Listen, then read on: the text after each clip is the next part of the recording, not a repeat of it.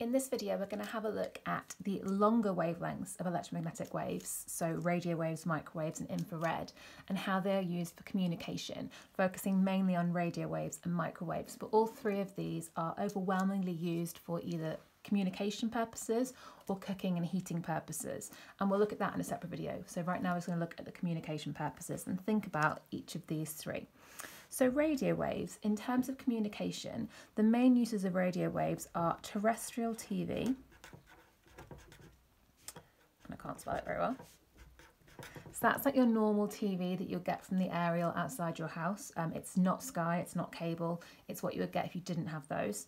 And also general radio signals. So the radio in your car, for example, you're using radio waves, hence the name, to pick up those signals. Microwaves are used for satellite TV. So things such as Sky, if you're in the UK. It's also used for mobile phones and also for Wi-Fi. So if you've heard of, for example, there's a lot of thoughts right now about 5G and the dangers maybe of 5G, which I don't really think there are dangers personally. That is carried by microwaves around the community. So your mobile phone signal and your Wi-Fi signal or your 5G signal or your 3G signal are all microwave signals. Finally, we've got infrared, less often used for communications, but there are still some uses. And the major one probably is fibre optic broadband. So if you've got fibre optic broadband, like BB, it's being carried by infrared signals through fibre optics. Fibre optics either use infrared or visible light. These ones generally use infrared. And also another one that you might not think about is remote controls. So remote controls often have a little red light on the end. That's not infrared, that's red light, but it's there to kind of show that you need the infrared signal there.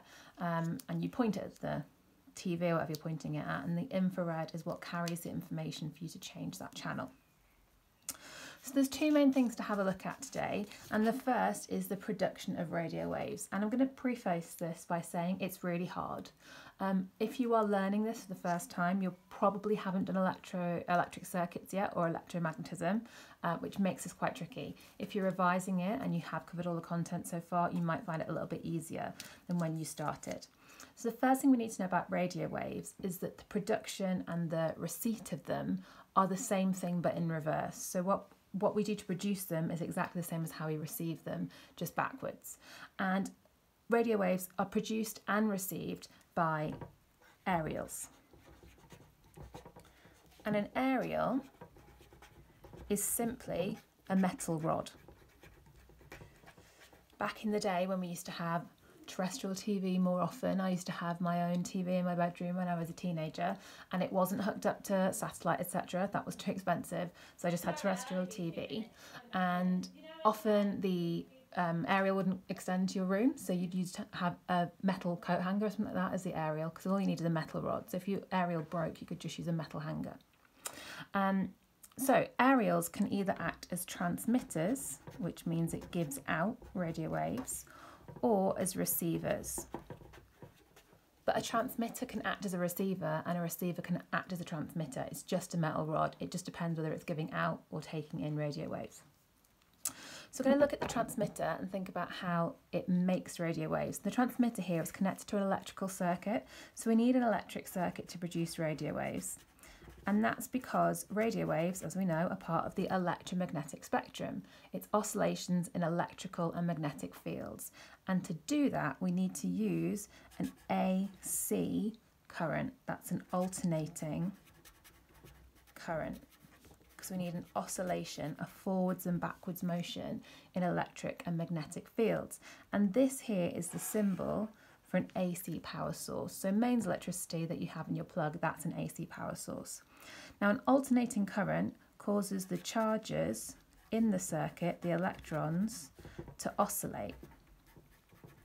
And that oscillation produces radio waves.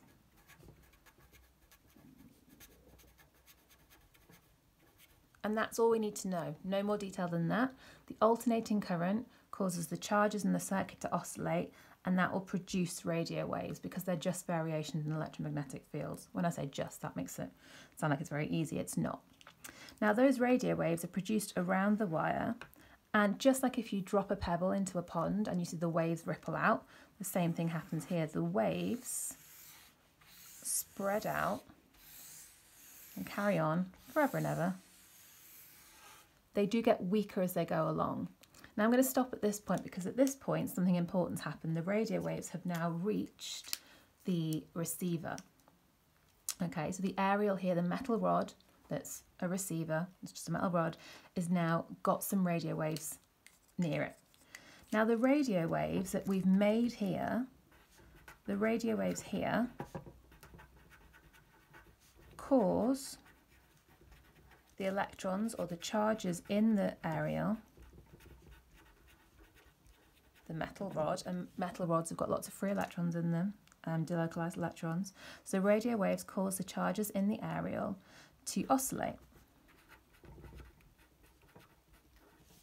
or move backwards and forwards, which causes an alternating current.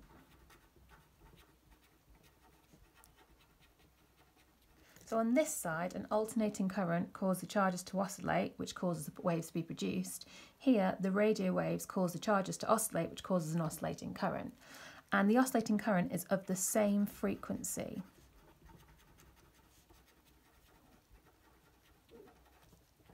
as the emitter or as the transmitter. Now frequency is all about how many oscillations there are per second. It's measured in hertz.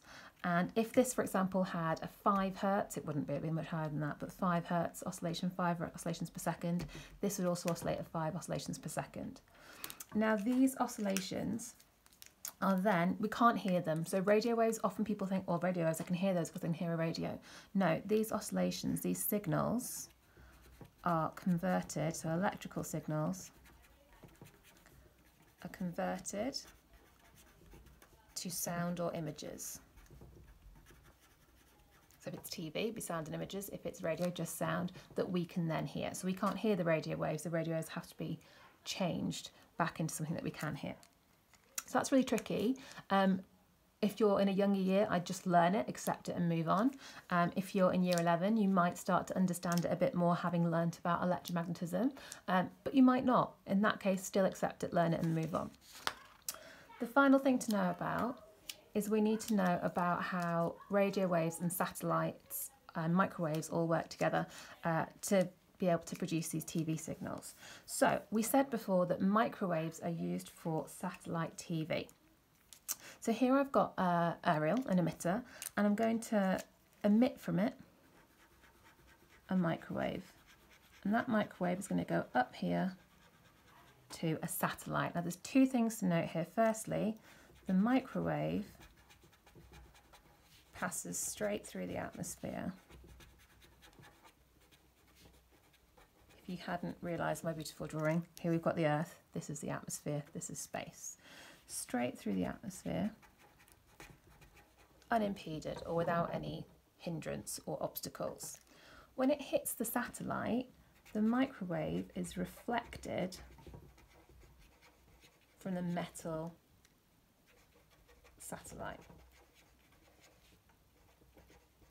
Microwaves are reflected from metal, and one way to prove this, one of my favourite little experiments, grab your mobile phone, grab a big sheet of tin foil, wrap your phone in tin foil, get someone to ring it. It won't ring because the microwaves that carry the signal are being reflected from the tin foil. If you've got a gap in it, it will ring, but if you've completely covered it, it won't. So these microwaves then reflect and bounce back to Earth. And if you on your house have got a satellite dish, they're received by the satellite dish and you get your TV. Now this is why if you look at a block of flats and you've got quite a few satellite dishes on there, all the satellite dishes will be facing the same way. They always face the satellite and they don't move around and find the signal. They're fixed, they face the satellite. So they'll always be pointing towards that satellite. So that's microwaves. Radio waves do something different. Some radio waves can pass through the atmosphere, but it's only a small proportion. Most radio waves do this instead. I'll try and make it slightly longer wavelength. Looks a bit weird, doesn't it?